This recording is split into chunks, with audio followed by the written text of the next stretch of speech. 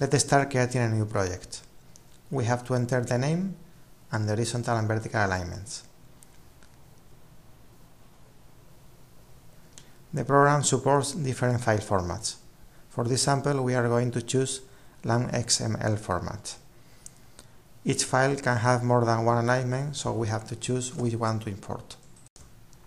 Now we see the horizontal alignment numerical definition, and we can get information from every segment.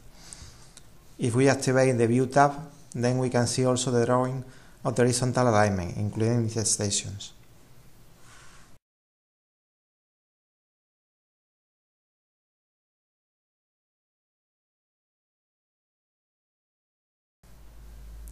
With vertical alignment, we can draw a profile view and see the distance to origin and height.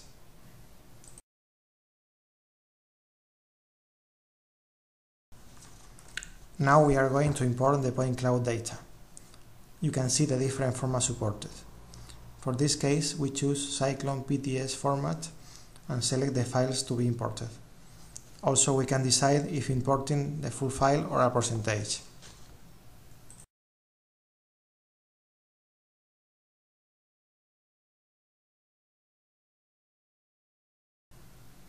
After importing points, we can see the different scan sessions. This sample has about 12 million points.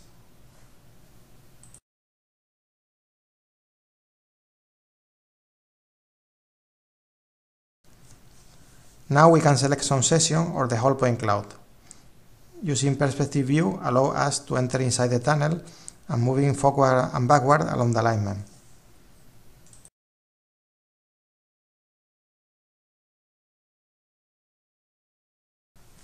Of course, there are buttons for plan view, front view or right view, as you can see.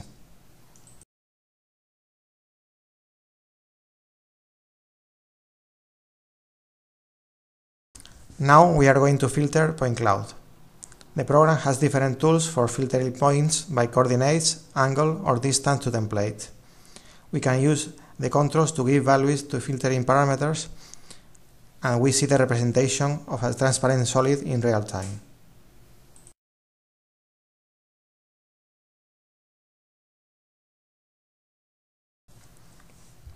You can see now the filter by angle option, in which we can define a cylinder or segment of cylinder that can be very useful for cleaning points in ventilation pipes, for instance.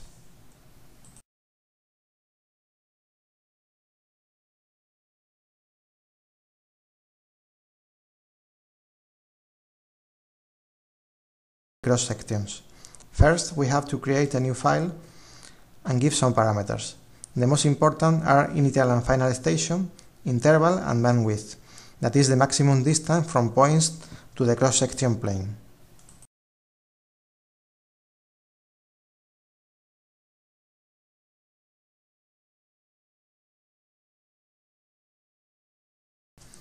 All cross-sections have been computed, as you can see in the drawing and table of contents.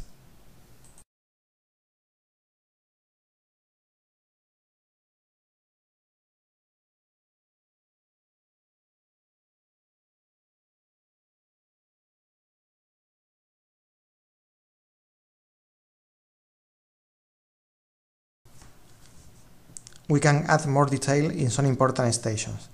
For this gallery, we are going to get cross-sections every 20 centimeters.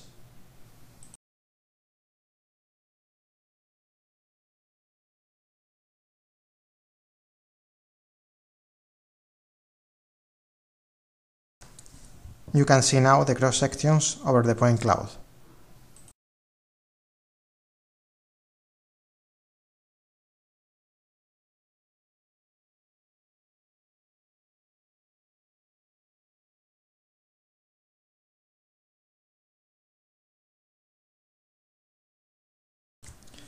We can view the cross-sections for the station desired simply by selecting it in the table of contents.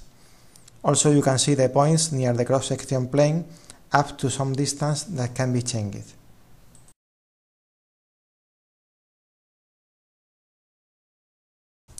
In order to get the correct cross-sections, we can remove points that don't belong to the tunnel. Now we select them by rectangle or polygon. If we delete them, the cross-section is recomputed.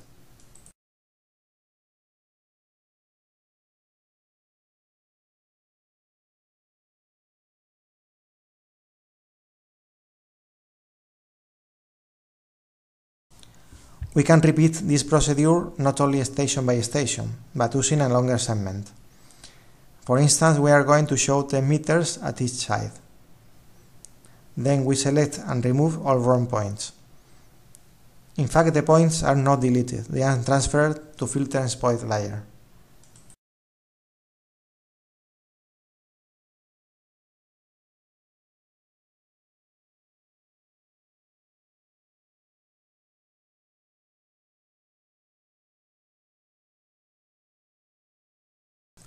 We select all points inside the polygon drawn and remove them. And all cross sections in this interval has been recomputed.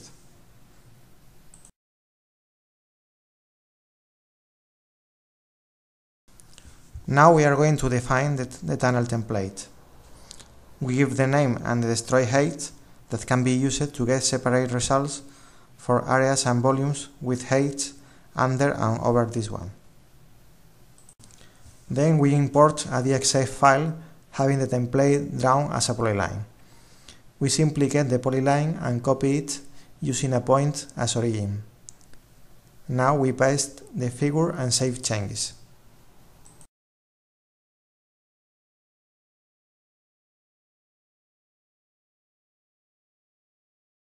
The template is drawn over the cross sections, and we can show or hide the distance between them.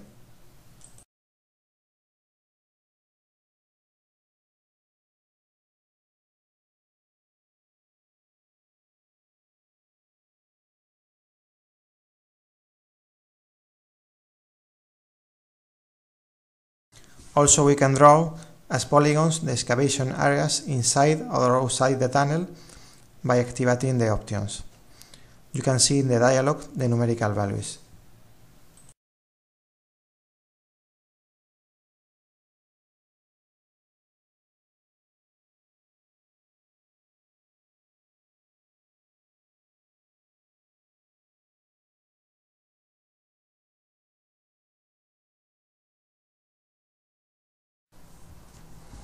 We can get all this data together in a report.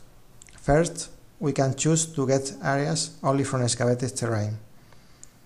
The report can be exported to a text, Excel or HTML file.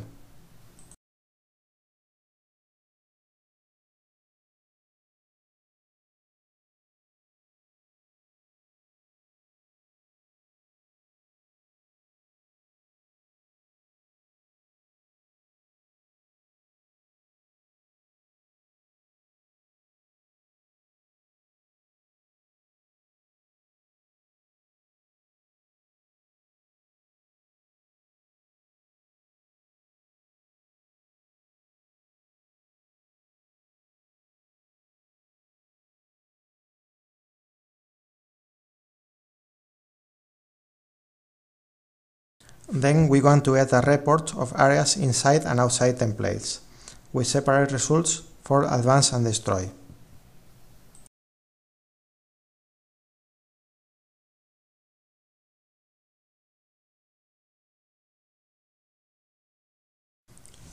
You can see now the different results.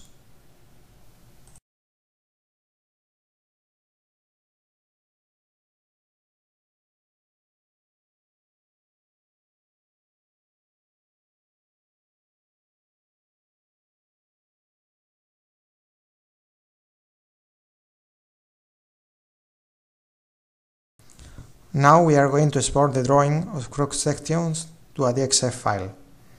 We can export a single cross section or a rank of stations. Also, we can specify the scale, size of paper, and the elements to draw.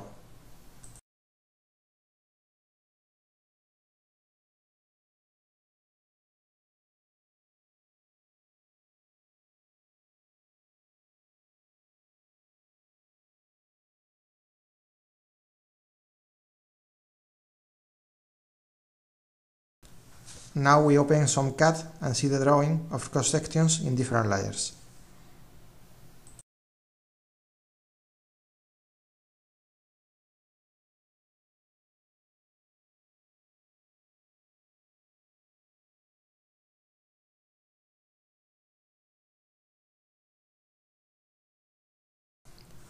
One interesting option is the inspection map, that is a bitmap in which each color represents the distance between theoretical and excavated channel.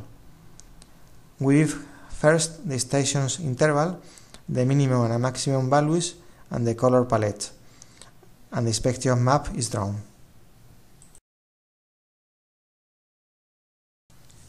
The last option is an animation inside the tunnel. Given the parameters like station range, speed and layers to show, you can move forward and backward and save it to a video file.